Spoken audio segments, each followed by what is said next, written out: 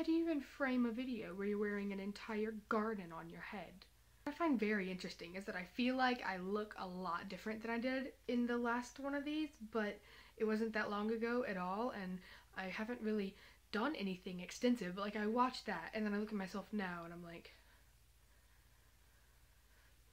okay. Last time I said everyone in my family was sick. Well, you know, plot twist, change of pace.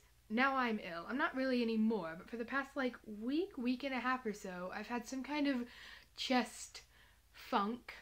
Chest funk. It sounds like a band. Editing all of my coughs out of this video will be fun. First of all, the giant, towering, scary thing out of the way that I haven't really talked about. I talked about it on Snapchat like twice. I haven't really talked to any of my friends about it that much because I haven't quite come to terms with the fact of exactly what is happening to my face. I'm getting braces. You know, I don't have a lot going for me here, but I figured, you know, my teeth are pretty great. I mean, I don't want to like go too in depth in the close-ups because teeth kind of gross me out, but see, they're nice and straight and like relatively small and they all fit together great, right? No, wrong. Basically, this tooth and this tooth, yeah, these two right here are baby teeth.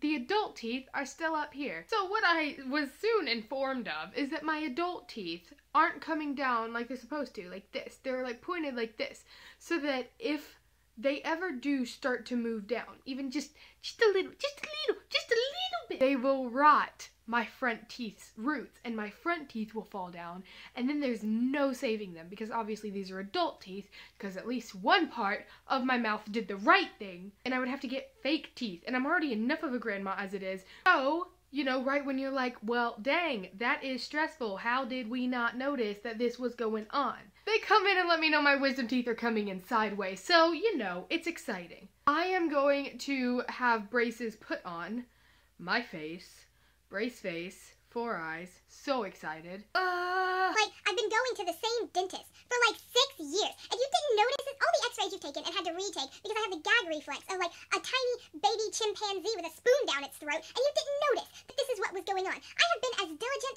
as to have these x-rays. I put myself through the pain, through the torture of retching in a dentist office every 6 months for 6 years, and you couldn't even do me the slight favor, a little solid, bro, a little, hey, just letting you know your face is all screwed up even more than the boys at school used to tell you, and you have to get a bunch of metal in your mouth, and it's so expensive. It's so expensive. It's like a car. I'm gonna put a car in my face. Okay? My blood pressure isn't ready for this. Things fine.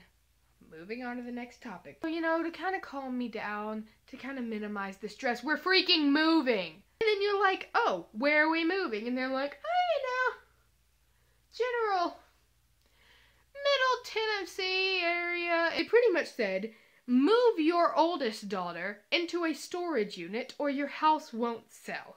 I'm just gonna sit on the floor. Just gonna sit on the floor, catch up on the internet, you know, in my bare room. They'll probably like make me get rid of my curtains, make me like rip up the carpet. We go minimalist here. I need to calm down. I need to calm down. I feel like you wouldn't know by watching this, by watching several things that I have unfortunately created, that I hate yelling. The internet just brings it out of me. Like, I turn on the phone and I'm just like, yeah! And then I turn off the phone and I'm like, oh yeah, no, I'm not thirsty. I just haven't drank in 3 days.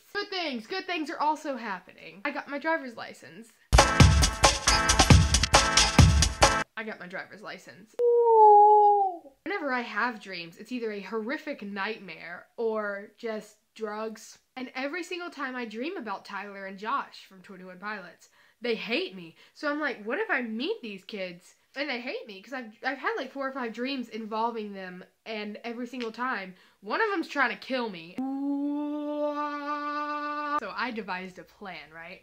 Whenever the photographer lady says, you know, yeah, just, you know, like pretend to play or like strum out a little bit of a jam so that we could take your picture and it'll look really authentic and great, I'm going to like look at her soulfully, pain in my eyes, and just work up all kinds of emotion that would get me the golden buzzer on America's Got Talent. Speaking of which, America's Got Talent golden buzzer auditions, 10 out of 10, I cry every single time. Mood set, she'll get the lighting just right, and the musical genius in me will be about to shine through, and I will drop the most melodic thing I am physically capable of.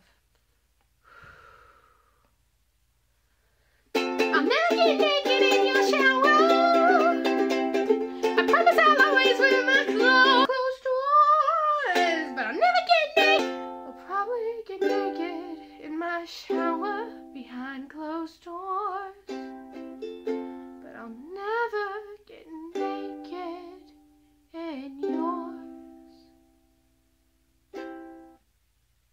I'm naked in your shower!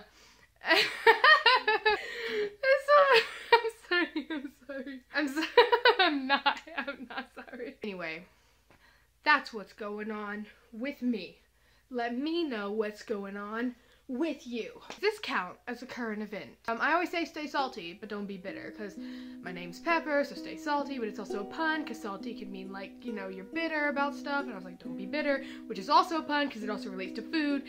Just an explosion.